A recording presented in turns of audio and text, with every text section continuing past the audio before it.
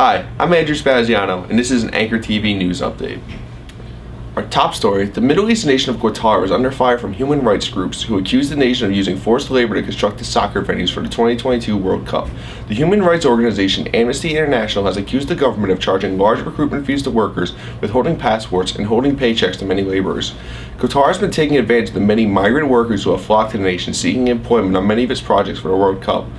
It's also accused FIFA, the organization behind the World Cup, for ignoring the alleged violations. In local news, Governor Gina Raimondo unveiled a new tourism slogan and logo earlier this week, prompting harsh criticism from many citizens. The slogan, which says "Cooler and Warmer," was designed by Milton Glaser, who designed the iconic "I Love New York" logo. The video released along with the new slogan and logo has also garnered harsh criticism, as it has been uncovered that a portion of its footage includes images of Iceland in it. Despite the harsh backlash and criticism, along with parodies across social media, state officials say they are planning on moving forward with the new tourism promotion.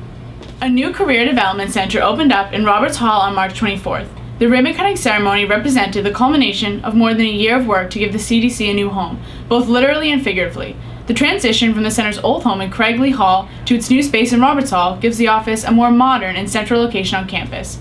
The idea for the move began with the integration of the CDC in the Office of the Professional Studies and Continuing Education last year, with the intent to create a one-stop shop for business services available through the college. All the official opening of the new center, RIC President Nancy Cariolo explained, "The college has been trying to bring together everyone who deals with business community and create one point of contact." On Thursday, March 31st and Friday, April 1st, Don Hellquist, RIC's Dean of Education, will be featured in an evening of theatricality and dance with his husband, William Evans, founder of the New York-based Bill Evans Dance Company. Also performing that evening will be dancer, actor, and RIC alumni Alberto Dennis, a member of the New York-based Third Rail Projects. Dennis will present a multimedia burlesque performance. Concert time is 7:30 p.m. in RIC's Foreman Theater. Thank you, Aaron. Now for some insight on the country's political races, we'll turn it over to Anchor TV correspondent Robbie Rhodes. This week in U.S. politics, Donald Trump has yet again made another wave of headlines through his stance that women should face some sort of punishment for getting abortions if they are banned.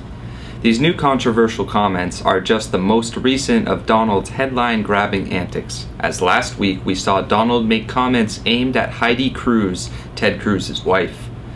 After an anti-Trump ad funded by Cruz's campaign featured Trump's wife Ivanka, Trump then threatened to spill the beans on Heidi Cruz and proceeded to post a tweet insulting her appearance. Even after facing criticism for these remarks, Trump refuses to back down because, quote-unquote, Ted started it. On the Democratic side, a recent poll projected that Hillary Clinton is leading Bernie Sanders in a 54% to 42% lead. The two Democratic frontrunners are gearing up in full force for one of the most important primaries yet, New York. While Clinton is no stranger to New York, she currently lives there and is stationed in Brooklyn, Sanders has been gaining lots of support throughout the state, and Clinton is going all out with her publicity throughout the state to try and gain this very important win. Thank you, Robbie. Now for sports, we'll turn it over to correspondent David Cusack. The Boston Bruins dropped a close game on the road, losing 2-1 to the New Jersey Devils. The lone goal for the Bruins was scored late in the second period by Brad Marchand. The goal was his 35th of the year. The Bees travel to St. Louis to take on the Blues Friday night. The Boston Celtics dropped a game on the road, losing to the Los Angeles Clippers by a score of 114-90. Isaiah Thomas led the Celtics with 24 points, and Jared Solinger contributed 9 points and 11 rebounds. The Celtics look to bounce back against the Portland Trail Blazers tonight.